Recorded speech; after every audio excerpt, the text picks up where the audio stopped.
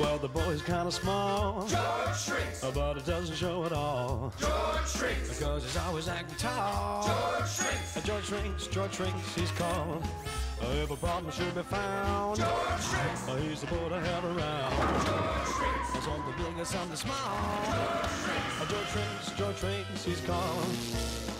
George always seems to find a way to make his dreams come true each day. His brother Junior does a call. George shrinks, Well, Daddy blows a bugle call. George shrinks, And Mama keeps an eye on all. George shrinks, George shrinks, George shrinks, George shrinks, George shrinks, George shrinks.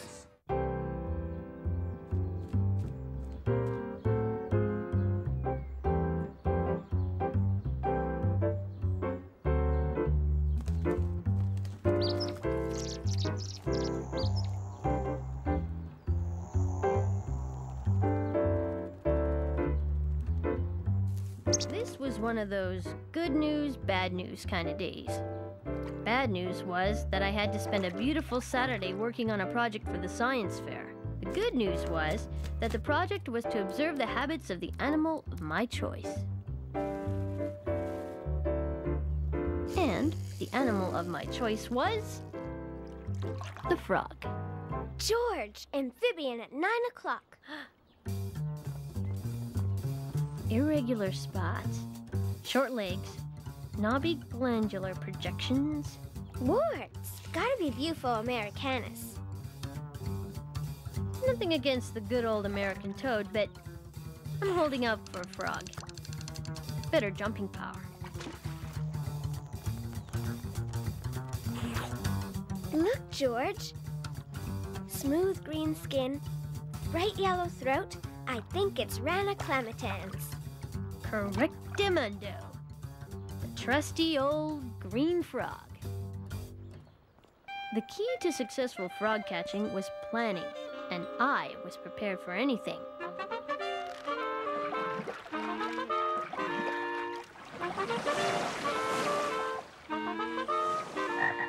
Come on, come on.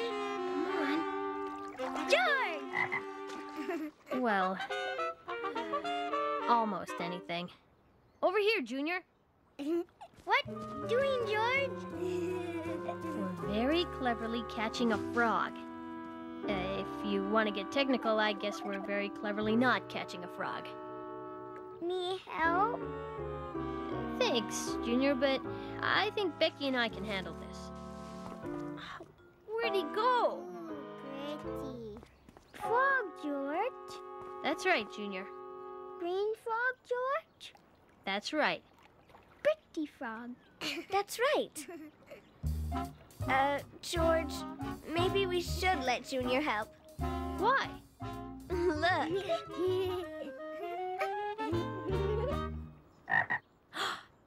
Well, so much for planning. Way to go, little buddy. Now don't move. Uh-oh.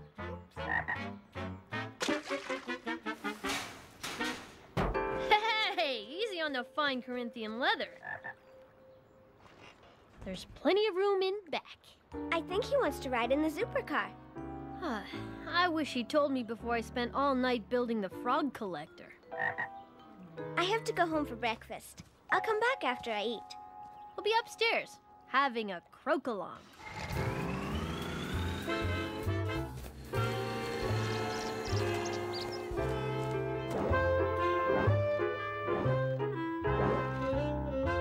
Follow me. This is the custom-decorated, specially prepared George Shrink's Frogarium, your home away from home. Fly strip, moth light, running water, amphibious treadmill, and in case you need some exercise, think of it as an all-expense-paid vacation. Sorry, that's just Dad trying out one of his new instruments. Froggy? Where'd he go now? Yeah, I know. He'll get it right soon, I hope. Come on down and make yourself comfortable. I'll start my observing with a sketch.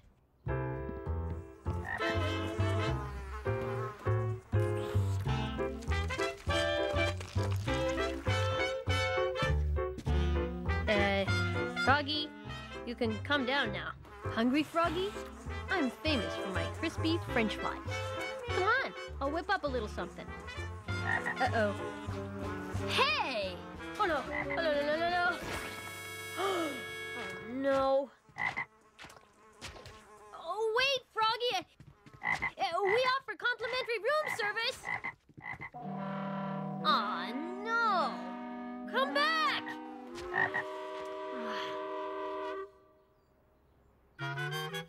Hey!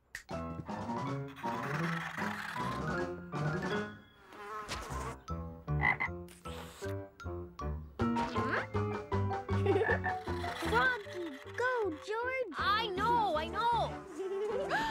Oops. Oh, my. Sorry about that, Mom. Coming through. No! Not down the steps. Where'd he go? Yikes! How about signaling before you stop?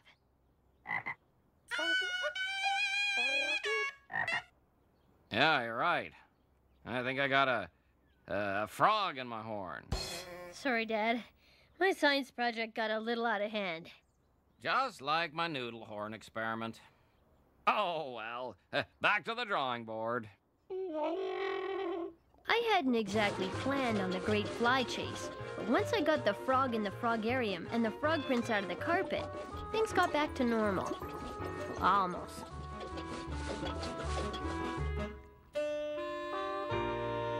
Eight and 2/16 inches around. Wow, that's half an inch more than yesterday. What are you feeding him? He hasn't really been eating at all. Maybe we need to change his menu. A dozen cans of deep-fried flies, regular and extra swampy. 4 quarts of bug juice, shoe fly pie. Sure you got enough amphibian eats here, George? Let's start off with some good old-fashioned frog food pellets. Mr. Froggy, dinner time! Mr. Froggy? George, he's gone. Looks like Froggy's hopped the coop. And left it full of goo. Goo. You mean Mr. Frog was Mrs. Frog. Well, I'll be a Froggy's uncle. My science project just laid an egg. More like 100 of them.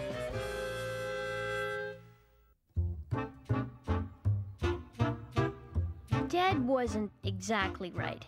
The common green frog lays about 2,000 eggs. But who's counting? Now, I really hadn't planned on this little development, but my science project had just gone from cool to more fun than a tub full of tadpoles. We're going to need more containers for the tadpoles. Why badpoles, George? Not badpoles, Junior. Tadpoles. Ah. Here, Junior. Frog eggs hatch in water. So first they turn into little fish-like things with gills so they can breathe and everything. See? These are called tadpoles. That ought to do it. I knew a few thousand Froggy Juniors would need more than just my frogarium. So, I borrowed every fish bowl, wash tub, and flower vase in the neighborhood. Okay, team. 1 jar of eggs for each container.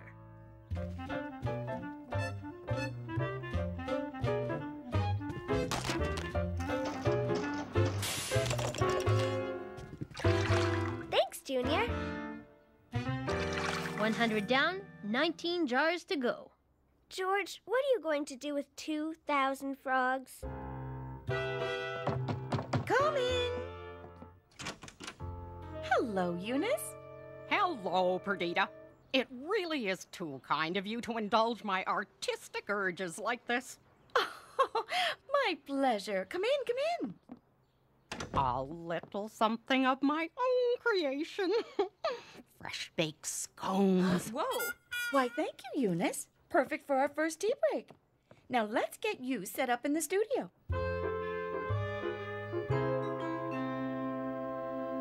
George, there are still 4 jars of eggs left. And no more containers. Cup, George? Thanks. But it needs to be a little bigger than that, Junior. There's nothing left bigger than a water glass. Dad's got to have something hidden away in the garage. Come on.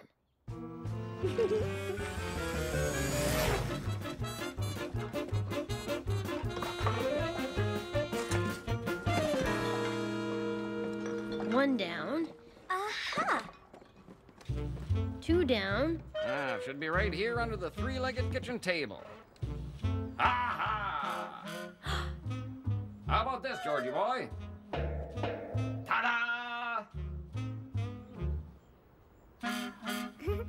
Silly Daddy. At least you know it's watertight. Yep. It's perfect. 3 down, 1 to go. I must have one more container. I got everything in here but the kitchen sink. Oh, that's it! What? What did I do with that kitchen sink?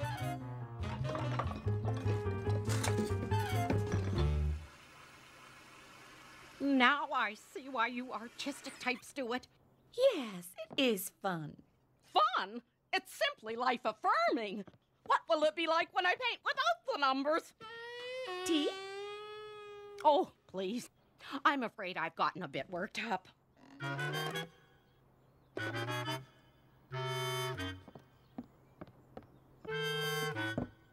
Jam on your scone, Perdita. Just plain, thank you. Doesn't this look interesting? Hello, kids. Who wants homemade scones with jam? They're delicious. No, you can't eat those. Why, George, of course I can. I made them myself. Oh, Not the scones, the jam. It isn't jam, it's frog eggs.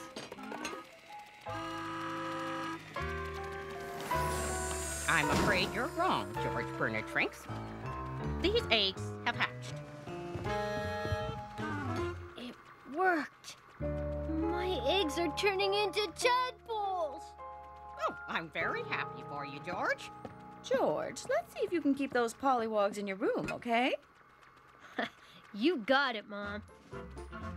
This is going to be the greatest science fair project ever.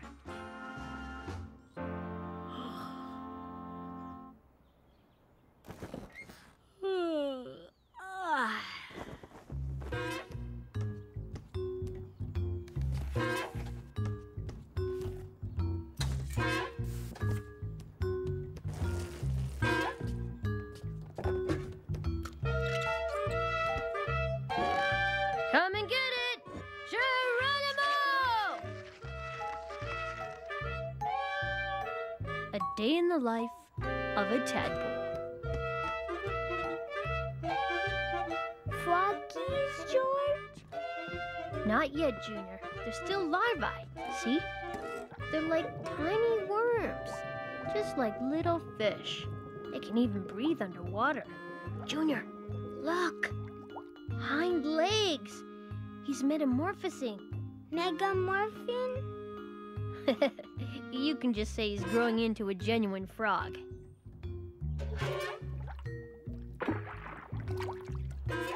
Good job, buddy. Here, buddy. Here, buddy. Good idea, Junior. We'll call him Buddy. As the week wore on, things were going swimmingly. Buddy was on his way to full-grown froghood. My science project was looking great, and everyone was getting in on the act. Even Aunt Eunice. But eventually, all good things must come to an end.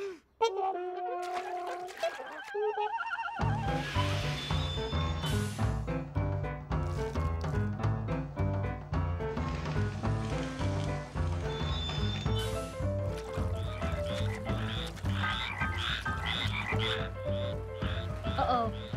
Jar break in tank 12. Full-on metamorphosis in tank 7. They're scrambling out of 10 and 38. Uh-oh. These guys are getting too big for their containers, George. Too much fog, George? no such thing as too much frog, Junior. Just not enough lids. We just need a few, dozen covers. A little more tea, Eunice? No, thank you, Perdita. I'm fine. Painting is so soothing for the nerves. Oh. Oh, my. That's coming along nicely. The squiggles on the tail really give a sense of movement. They do? Yes, they do. They do with that. Emergency. Do we have any extra lids, Mom? What for? The tadpoles. They grew legs and are making a break for it. You didn't plan on the legs part, huh? I guess not. Froggy, froggy, froggy.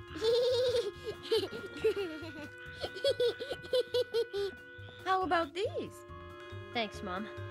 At least somebody around here planned for this. Froggy, froggy, froggy. Ooh, froggy. Oh, George! Sorry about that.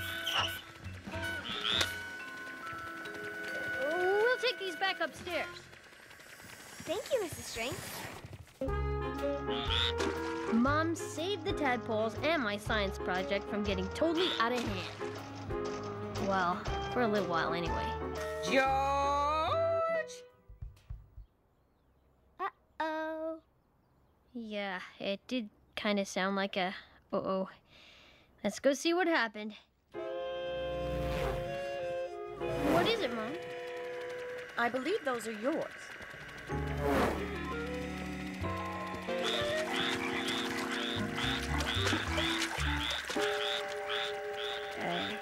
Sorry, Mom.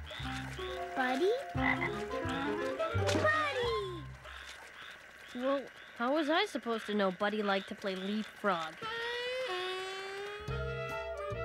I think it's a coffee morning.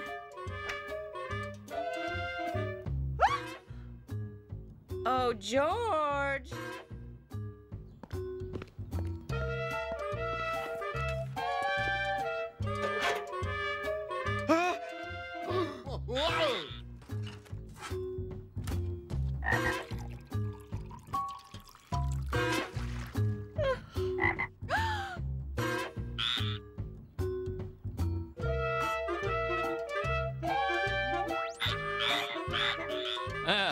Who says there's nothing good on TV? George!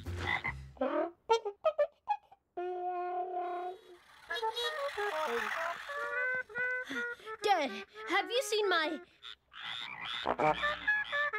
frogs? George, you have to do something about these frogs. It's only until the science fair, Dad. Well, all right, but we can't have frogs in every room in the house. I know. I didn't plan on my plan hatching like this. I think it's time to centralize the science project once and for all. It's only a matter of... I know. Planning. I was trying to have the best science project I could, but if I'm not careful, I'm going to end up with no science project at all. Well, I'm sure you'll think of something. You're right. I got a plan. Good for you, George. Now, it's back to work for dear old Dad. Hey! Sorry, Dad. I think Buddy thinks you're the hippity-hoppist. Maybe he could hippity-hop out of my horn? My reed's getting soggy.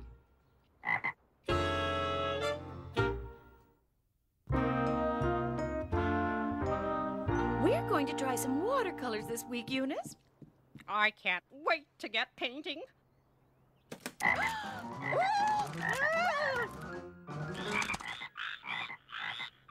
George, Yes, Mom? I thought you had a plan to get the frog population explosion under control. I do. Come and see. It was a lot of work turning the basement into an amphibian ecosystem, but it was worth it. Well, George, this is really something. Did you know that frogs have been on Earth for at least 190 million years? They say an artist should know her subjects. And there are at least 4,500 species of frogs. For some reason, that doesn't surprise me at all. But where are your frogs, George? They're, not exactly here yet. What's wrong? We haven't actually figured out a way to get them here. But I do have a plan. You do? Yes, my plan for the frogs is we're gonna have to catch them. Suey! Yeah, froggy, froggy, froggy, froggy, froggy! Suey! Welcome, folks, to the Great Shrinks Family Frog and Tadpole Roundup and Rodeo. The females of the Australian ray of the Trachis frogs swallow their eggs and hatch them out as fully grown froglets. You know. No kidding. Remember the frog-a-mole! What I need is a Zooper minivan, 28 cup holders.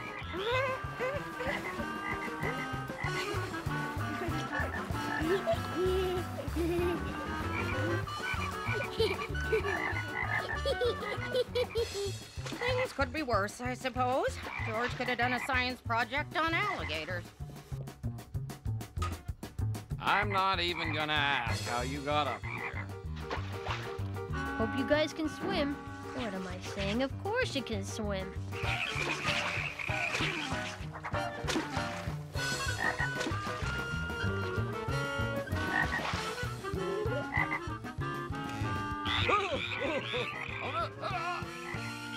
Do you think we got them all?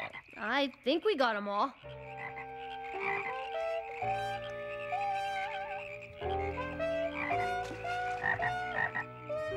Oh no, there's more. That's just Buddy. He's gonna stay upstairs with me. Oh, well, it's been quite a day. And you have to be up bright and early for the science fair. Time for bed? I'm ready. That's a first. Night, Mrs. Shrinks. Night, George. Night, Buddy. Tomorrow's the big day.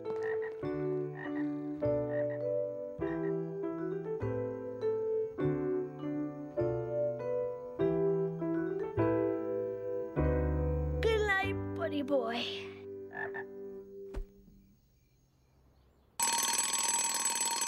Let's go, buddy. Hop to it. We gotta get this show on the road.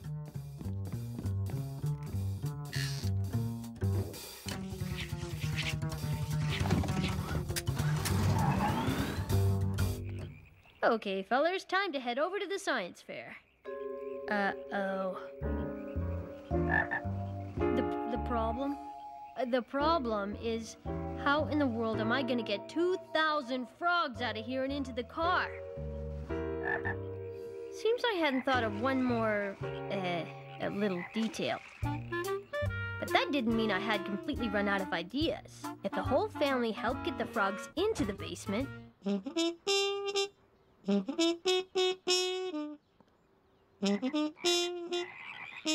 maybe the whole family wouldn't mind helping me get the frogs out of the basement.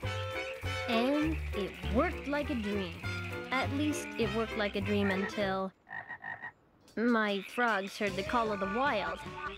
Or the croak of the wild, to be exact.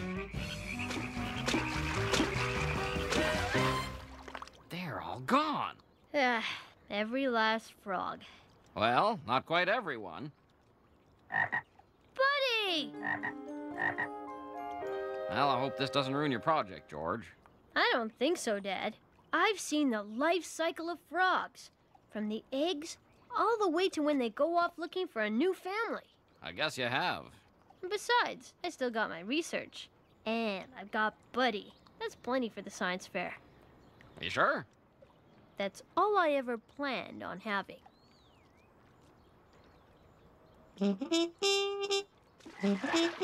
Thanks, guys. Good luck!